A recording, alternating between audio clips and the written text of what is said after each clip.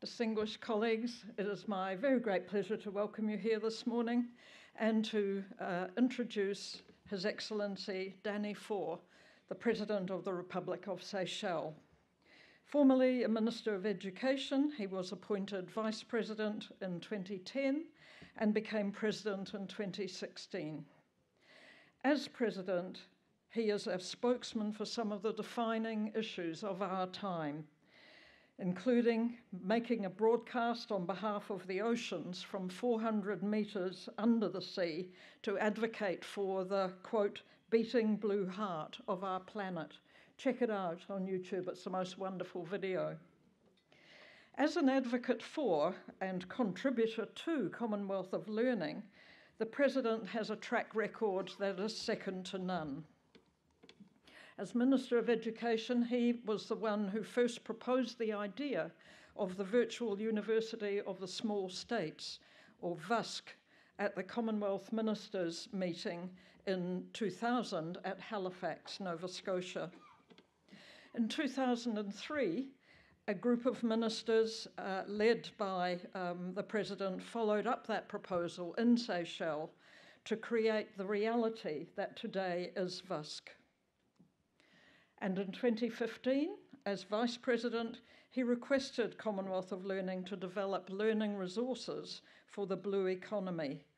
This led COL to develop a MOOC, Understanding the Blue Economy, that was launched in Seychelles in 2017.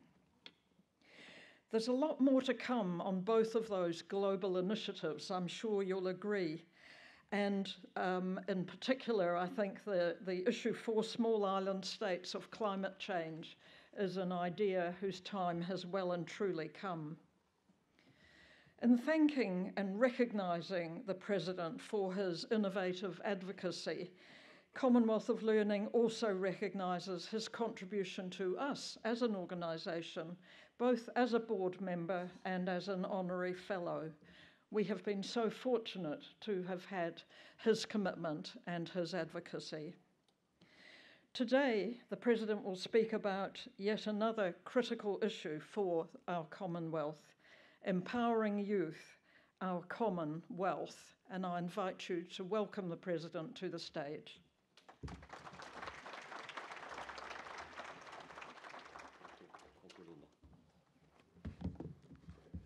Thank you, Linda.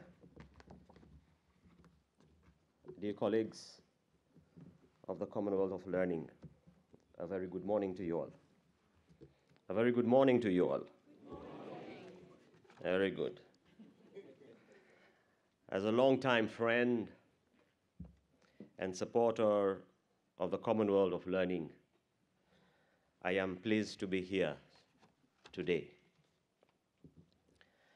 I have seen at first hand the successes of this trailblazing organization from its early days when I was then a young Minister of Education to when I had the privilege to serve on the Commonwealth of Learning Board of Governors a few years ago. And it was an honor when the COL Honorary Fellowship was conferred on me at the 7th Pan-Commonwealth Forum in Nigeria. COL has grown from strength to strength and is making a difference to the lives of thousands of citizens around the Commonwealth. According to UNICEF data, on this day, today, some 395,000 children will be born across the world. By the time they become young adolescents in the year 2030, they will expect to see a beautiful and equitable world where they can thrive and realize their full potential. From reducing inequality to improving health and education to spurring economic growth while tackling climate change and working to preserve our oceans and forests, they will expect us to make significant strides in meeting the global sustainable development agenda. And yet, today's reality is starkly different. Our youth are confronted with issues stemming from disparities between the haves and have-nots, conflict and climate change, to name but a few. According to the latest World Youth Report around the world, 15% of young people live below poverty line. In my continent, Africa, the situation is very bad, with close to half of the young people in Middle Africa, 42% in Western Africa, and third in Eastern Africa, subsisting on less than 1.90 cents a day. According to the United Nations Secretary General's Special Envoy on Youth, 408 million young people are living in contexts affected by armed conflict. And climate change is no longer a distant threat. It affects the health and livelihoods of millions. For example, every year, 40 million children have their education disrupted by natural disasters or disease. When Cyclone Aida hit Malawi, Mozambique, and Zimbabwe this March, 600 schools were damaged, with an adverse impact on hundreds of thousands of children. As I stand here before you this morning, could you please raise and let us have 1 minute of silence for our dear brothers and sisters in the Bahamas.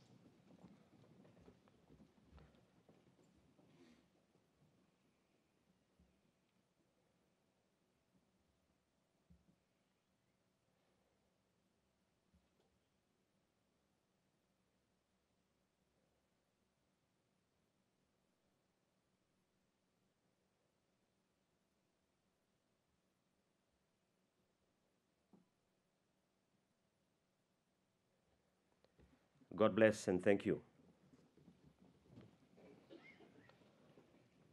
So the question is, what can we do in the face of these global challenges?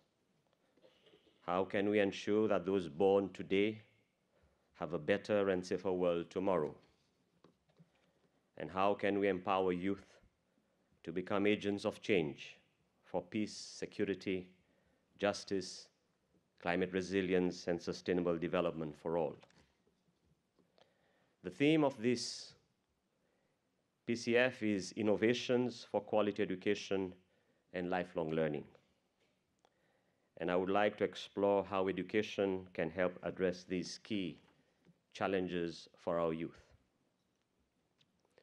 We have a young Commonwealth where 60% of the population is under the age of 30.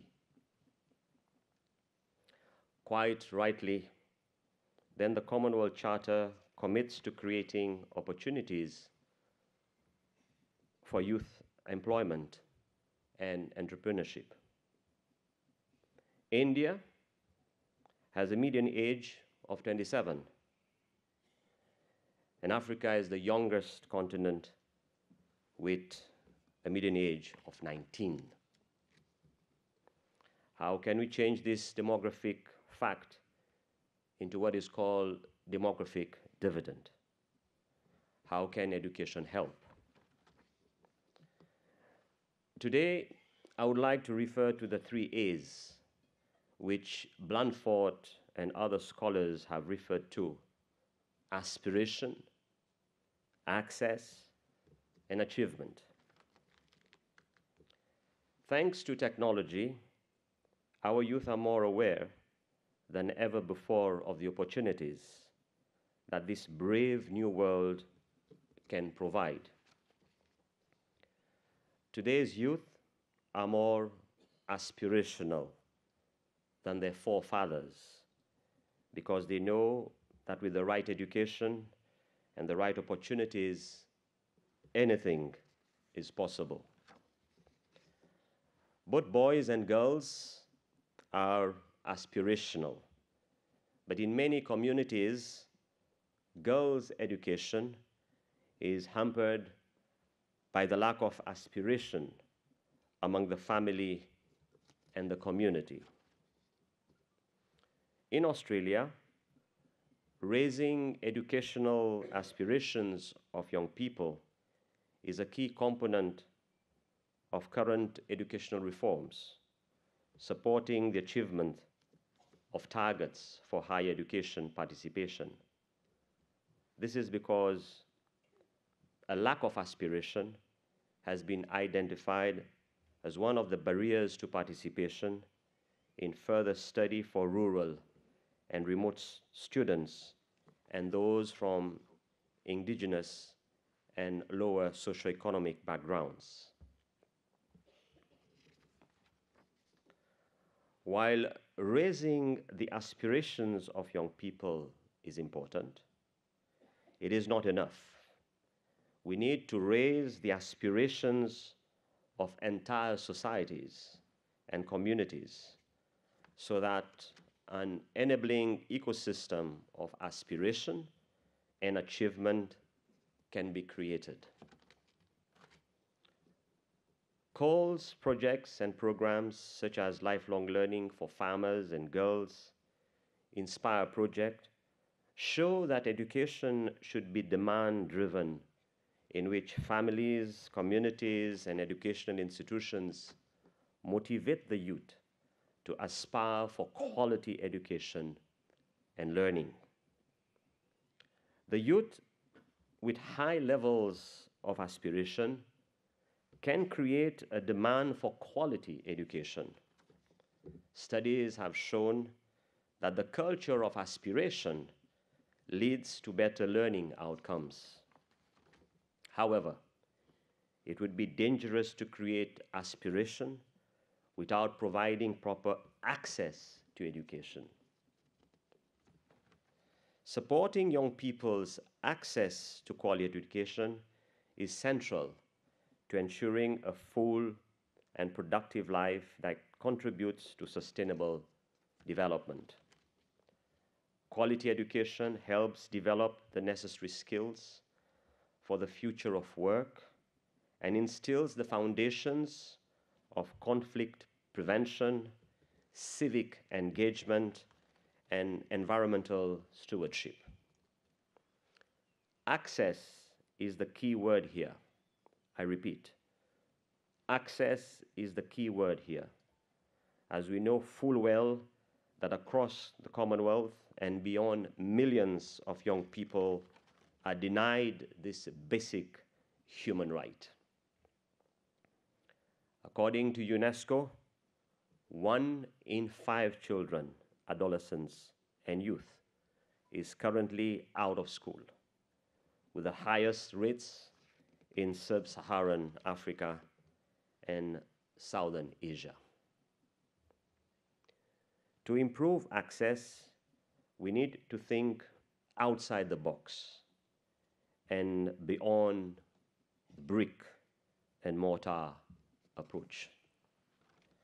We need to think in terms of open, distance, and technology-enabled learning, which are tried and tested mechanisms for ensuring that learning can take place at any time and in any place. And this includes formal, non-formal, informal learning opportunities.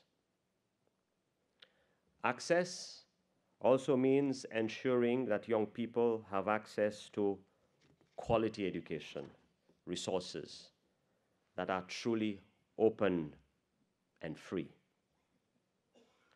Both the Commonwealth of Learning and the Open University are pioneers in the field of open and distance education. They have proved that the use of technology can not only open up access to larger numbers, but can also cut costs and enhance quality. Open and distance learning can not only increase access to formal education, but also to lifelong learning. And we need to harness the potential of this mode if we mean to achieve the SDG 4 by the year 2030. In my country, the Seychelles, facilitating cost-effective access to education through open education resources is ingrained in our open and distance learning policy and our ICT in education policy. Our national curriculum framework identifies ICT as one of the 9 essential learning areas and acknowledges the importance of ICT as a subject matter, as well as a tool for teaching and learning. Seychelles is in the process of further establishing itself in the community of information and communication. As policymakers, we need to foster inclusive educational environments that reach excluded and marginalized groups and respect the diverse needs of young people. Access by itself is not enough. Quality education should empower the learners to not only achieve material progress, but also enable them to strengthen their self-respect, self-efficacy, resilience, and contribute to the sustainable development of their community and their society. Achievement, thus, is not merely the successful completion of educational courses. Achievement refers to the ability to become lifelong learners. As Martin Luther King said, that intelligence plus character is through achievement. Equally important is the issue of providing quality education to everyone, not just to those in privileged schools and urban centers. For me personally, quality education in the 21st century means, first and foremost, education that adequately prepares young people for the challenges of the 21st century and enables them to live a life of dignity. And yet, as stated in the UN Youth Strategy, traditional education systems and training programs have done little to resolve the often significant mismatch between the skills new entrant possesses and those required by employers in today's rapidly evolving global economy. In the context of my country, Seychelles, we have put in place training and skills development schemes to equip out-of-school youths with experience and marketable skills to secure better employment. Channeling the talents of young people to productive use helps reduce economic inequality and eliminate poverty. In my country, the Seychelles, the first pillar of the Seychelles Human Resource Development Strategy focuses specifically on youth empowerment towards what is called employability. Ultimately, work is foundational to economic stability and prosperity. We can only speculate what the workplace of tomorrow will look like and what specific skill sets will be in demand with advances in automation and increasingly artificial intelligence. But what we do not know is that curiosity, critical thinking, and adaptability will be critical for ensuring access to livelihoods.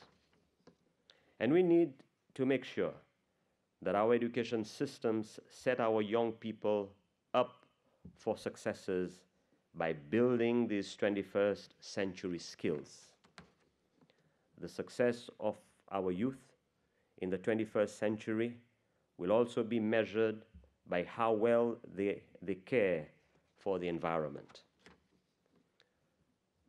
As a leader of a small island nation that is among the most vulnerable to the effects of climate change, I cannot underestimate the importance of education in instilling environmental stewardship.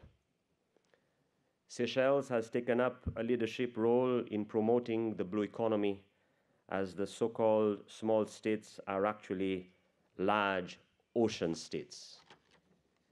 In collaboration with the Blue Economy Institute at the University of Seychelles, COL has developed an online course on this important subject.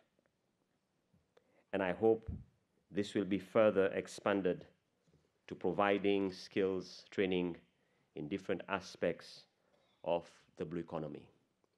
Today, I seize the opportunity to once again congratulate and thank COL for stepping up and coming forward. Congratulations.